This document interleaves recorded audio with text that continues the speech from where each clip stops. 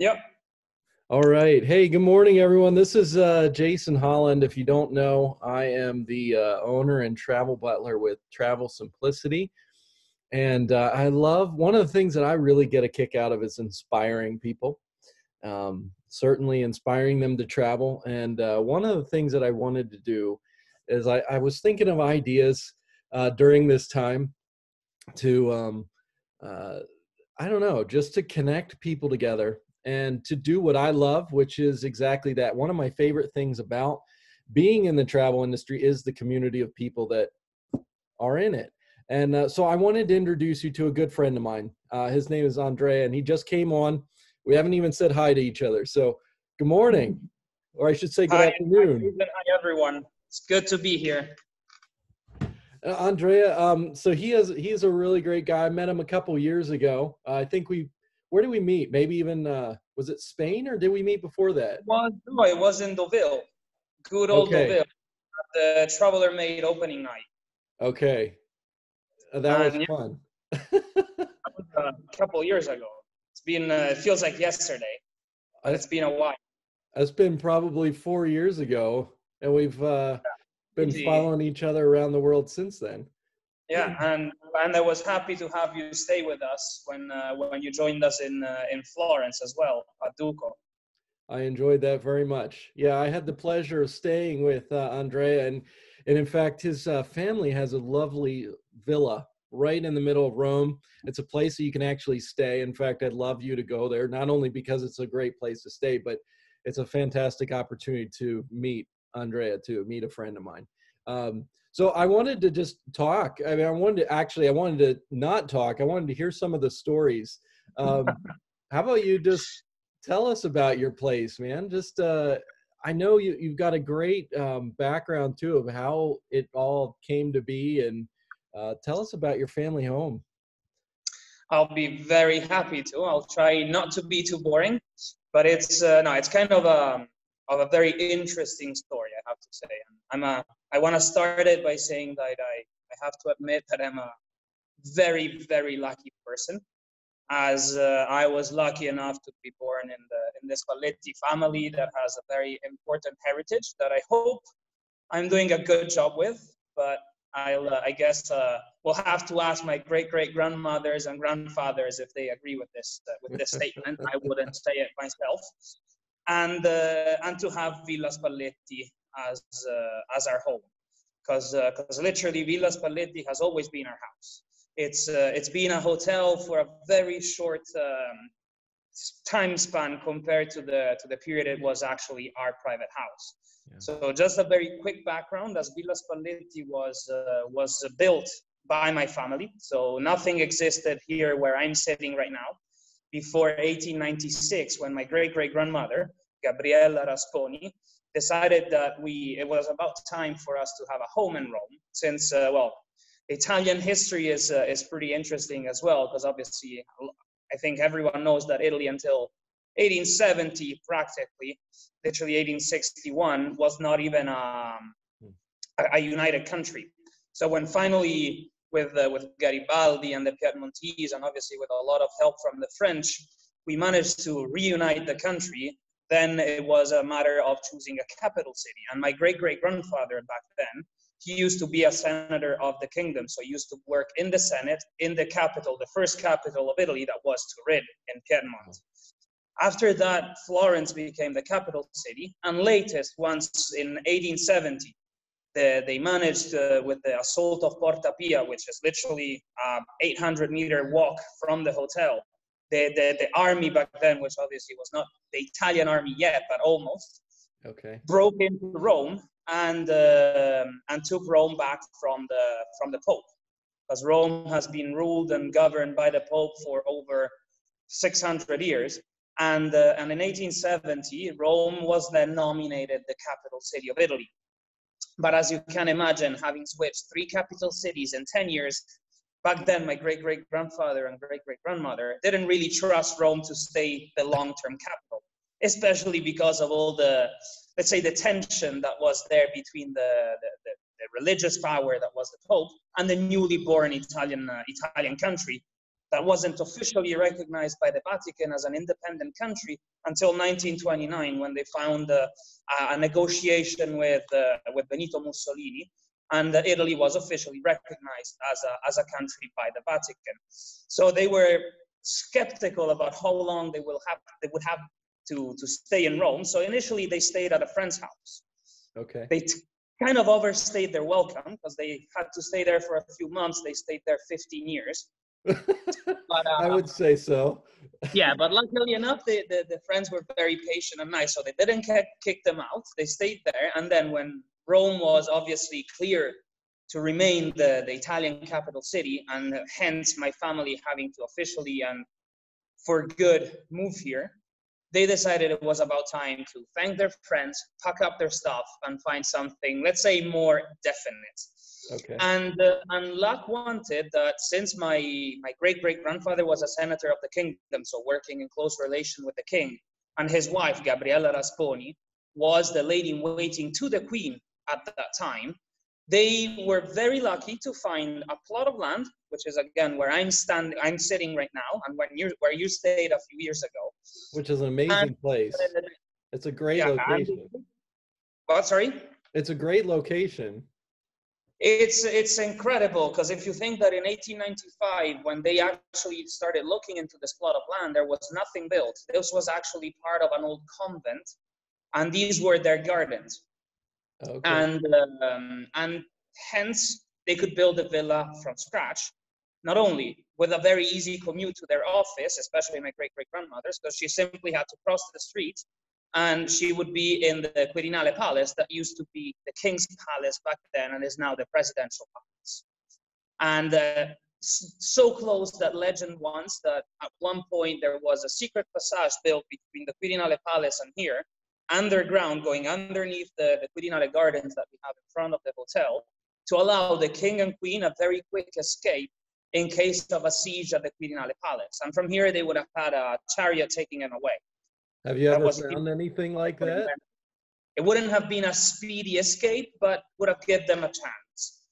And obviously, we never found any such secret passage, so we don't know if it was just my great-great-grandmother making fun of her children and grandchildren, or if it maybe is still there. So no clue if that was a legend, or actually at one point it happened. Okay. And it took 5 years to build the villa. And let me show you, because the only thing that was left by my great-grandmother, if I can turn the video around, let me see, if not, I'll do like this. Oh, there we go. Sorry, Zoom, I'm still learning. Yeah. So this was all left as it was, apart from the gazebos that we added. And unfortunately, those ruined my perfectly English grass football pitches, because that's where I played football with no good results. But, you know, it was a lot of fun. And it allowed us to literally have this oasis in the center of a city like Rome. And when 15 years ago we decided to open as a hotel, involuntarily she gave us also one of our biggest competitive advantages, because having a private garden that quiet and that central is not a very common thing nowadays in Rome, especially because this is you would call it a villino urbano in Italian, which literally translates to urban villa. And it means that my great-great-grandmother, in the style of that time, she built a villa that had this exact same layout and look and feel of a countryside villa. So the beautiful villas you now see outside of Florence, Siena, mostly in Tuscany and Umbria, simply built in the heart of the city. And we are right now the last remaining completely privately owned example of such a villa, because most of them over years have become embassies, public offices, while this is still the Spalletti Trivelli residence. And so, Andrea, I'm curious, what was it like growing up there? Well, I have to say, when I was a good meter shorter than I am now, it was a lot bigger than what it is. And I have to admit that it was also a teeny tiny bit scary when I was 5 or 6 and I was by myself in here, especially in the dark, because, you know, 6, 7 years old, you're easily scared. Yeah. in such a big villa, because back then it was only 6 of us living here. Because when I was 4 years old, it was just me, my sister that was 1 year old, so didn't really count for much yet. And my parents, my grandfather, and my great-grandmother living. Well, back then, at my great-great-grandmother times, there were 21 people living in the villa, including herself, her husband, and obviously the entire staff. Okay. And so very different feelings. And now growing up, I look back at that and I feel kind of stupid, I have to say, because the fact that, every corner you turn, you were expecting to see some sort of ghost or some scary thing still haunts my nightmares from when I was a kid. And yeah, and I don't hide that a few guests confirmed those ghosts. So we'll see. Maybe my 5-year-old self was actually right. Maybe. Oh, that's amazing. So how long did you live there? I mean, how long was it your family home? So my family, we were obviously the last ones to live here. We moved out in the mid 1990s. Okay. Because after my great-grandmother passed away, my grandfather didn't feel like staying here any longer after living all his life with her in the house. So he decided to move out himself. And obviously, in the 1990s, for a family of 4, living in such a villa, it's not really something that makes sense anymore. So we moved very far away, just across the street. So we're still here, just different building, different entrance. And the villa was actually used for events for quite some time. But we had a few years of which weddings, movies, conferences were all held here. So, for example, the official football for the France '98 World Cup was presented here. That's really cool. I didn't know that. For our Italian friends, or people that look Italian movies on TV, there's been quite a few Italian movies that have been shot here. So it's been used as a location for quite a while, and it was my mom taking care of it. And after a few years, though, I have to admit, when you start doing, and probably some of the people listening to us dealt with it in the past, when you deal with celebrities' weddings, it's probably the time you want to start looking at a different job. Because I have to tell you, and I was the years 1995 to 1998, 1999. So I was 10 to 13. So I was starting to be in my teenage years, and I remember the amount of times my parents had to walk down at 4 a.m. to greet the police that wanted to obviously shut us down, neighbors suing us, because basically all these lovely celebrities were obviously not listening to anything we were telling them, apart from nodding their heads happily. And so when we were telling them that there's absolutely no fireworks 100 meters from the presidential palace in the middle of the week, and they say yes, you expect them to obviously, they've understood. They're adults, they're smart, come on, they got it. Nope.